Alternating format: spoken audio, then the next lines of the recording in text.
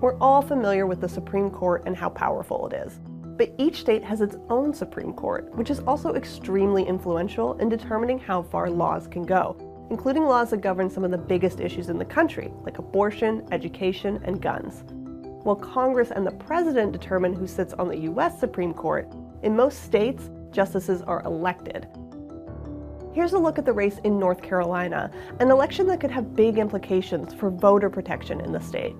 For years, the North Carolina Supreme Court has battled with the state legislature over elections. The court has repeatedly rejected district maps drawn by the General Assembly when it found them to be so extremely gerrymandered that they were unconstitutional. The U.S. Supreme Court will rule on the gerrymandering case this fall, and it could impact how much power state legislatures across the country have over redistricting and elections. There are 2 seats up for election on the North Carolina Supreme Court this fall.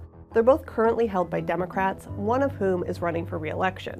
Right now, Democrats hold a slim 4-3 majority on the court, so Republicans need to flip just 1 seat to hold a majority until at least 2024, when the next justice's term ends. While politics always plays somewhat of a role when it comes to placing justices on the Supreme Court, North Carolina actually had nonpartisan judicial elections for about 20 years. But in 2016, the Republican-led Assembly changed the rules. Now each party has a candidate on the general election ballot, along with information about a candidate's party affiliation.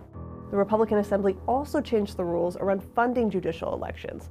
They used to be publicly funded, but now candidates need to privately fundraise, opening up all kinds of thorny ethical issues and making the races increasingly expensive. As of the most recent filings, Democrats are greatly outraising their Republican opponents. Of course, money isn't everything, even in politics. In fact, in the 2020 election for Supreme Court Chief Justice, Republican Paul Newby managed to beat Democratic incumbent Sherry Beasley by about 400 votes, despite Beasley raising about double what Newby did.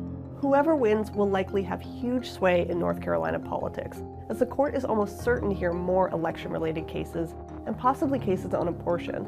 With the stakes as high as they are, these won't be races either party is leaving to chance. If you want to learn more about the biggest state Supreme Court races in November, follow along with 538.